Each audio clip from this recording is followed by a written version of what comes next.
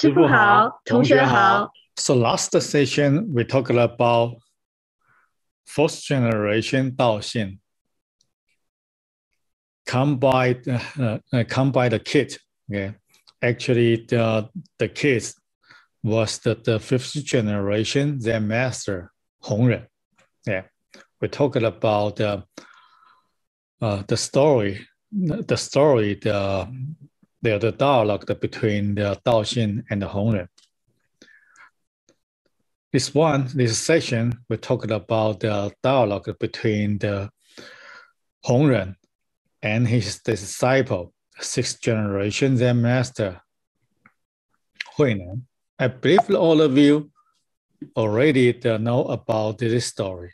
Yeah, but we want to say it again because in the last session, I saw some of you actually was struggling with your pains, distractions, your thought, feelings, and the others.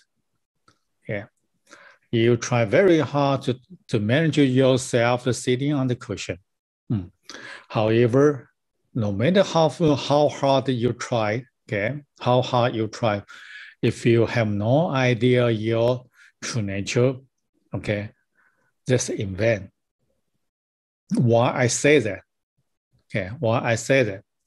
Because once upon a time, the fifth generation, the Zen master Hongren, all of you already know this story.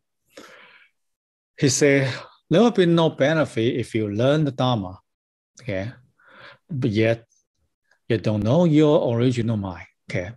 So there's no benefit if you know you practice the meditation, but if you know idea your original mind, there's no benefit. Okay, that's why I was talking about this. So no matter how much pain you endure in meditations, so how many sessions you endure, there's no benefit until you realize your true nature, right? So,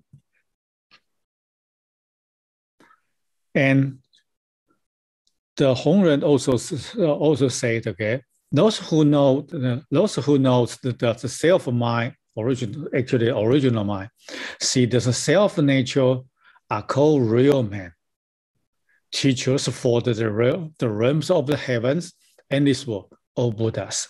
Okay, no discrimination. Okay, in old days, almost all the Zen practitioners are male. Are male. Sorry. Okay, the old days. But now we know we have a lot of the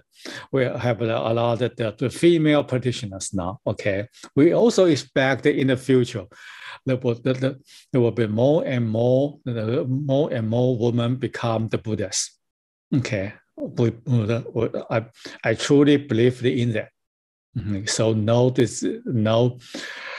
discrimination. Okay, so don't worry about it. Okay. I also expect that maybe the next Zen master will be the female. So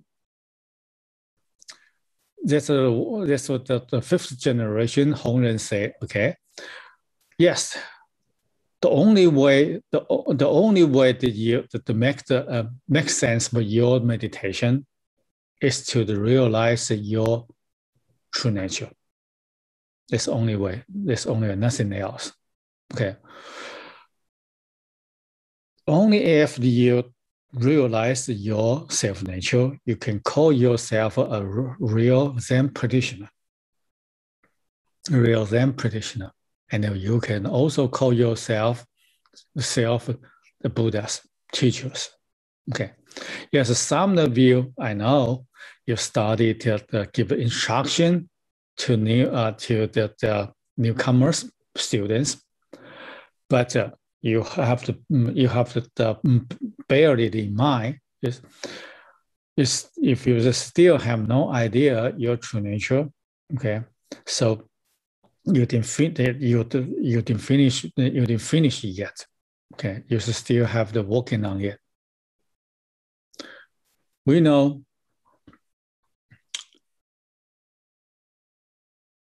the fourth generation, the Zen master Daoxin, met Hongren, the kid, and the kid was so clever, so brilliant. Yeah, when the Daoxin asked the kid, the Zen master asked the kid, okay, what's your family name? The kid answers, I have a very unusual family name. Do you remember the last session, right? Yeah. And the kids continue to say, yes, my family name actually is Buddha nature, because in Chinese pronunciation, Buddha's nature and family name, okay, they have the same pronunciation, Xin. Okay, so the kids say, yes, I have the Buddha nature. So Zen master asked the kid, "Oh, so you don't have the self nature? Why? Because the self nature is no self. Remember, because the self nature is no self. So when the fifth generation Zen master hereby say, yes, there's no benefit if you learn the Dharma, yet don't know the original mind. Okay, so actually they are talking about if you didn't realize the self is no self. The self is no self. Actually, there's no benefit. That's why we ask you to practice stopping the meditation using that the question was no self. Yes, some Zen master did give the different questions to the Zen practitioner, to students. Okay, the other questions, but actually, well, all of this question pointed to the same self nature, which is no self. Which is no self. Remember, the kid said, okay, I have the Buddha nature, and the Zen master say, oh, you don't have a self nature. You don't have a self nature, so you have to remember that. Yeah.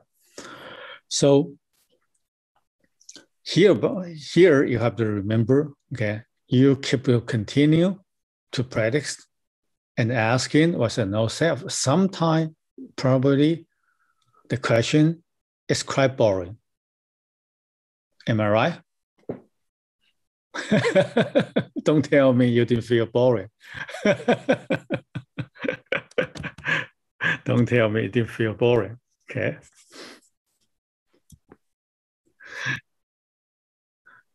But you have to know there's no other way, because we, as a Zen practitioner, okay, we used to have the hypothesis.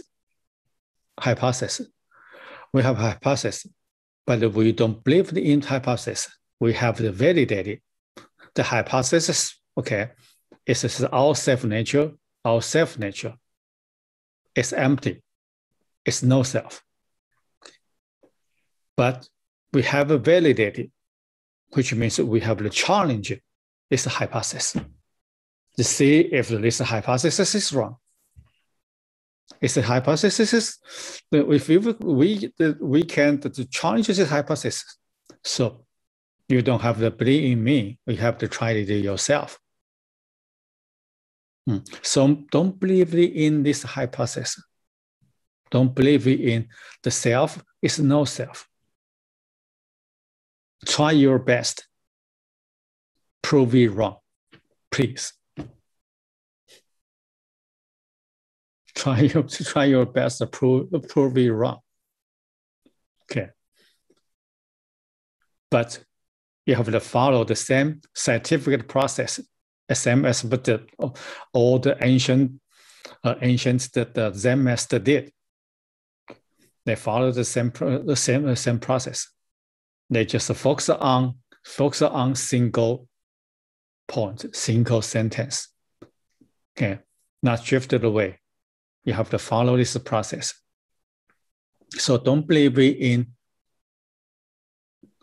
the self is no self. You have to challenge it. Remember it.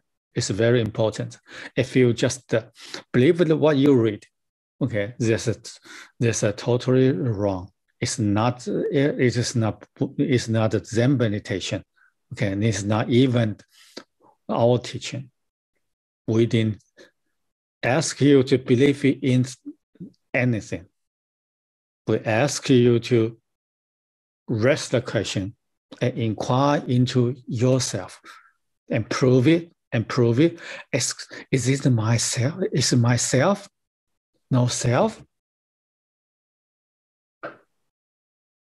Is it myself? No self? Do you get a point?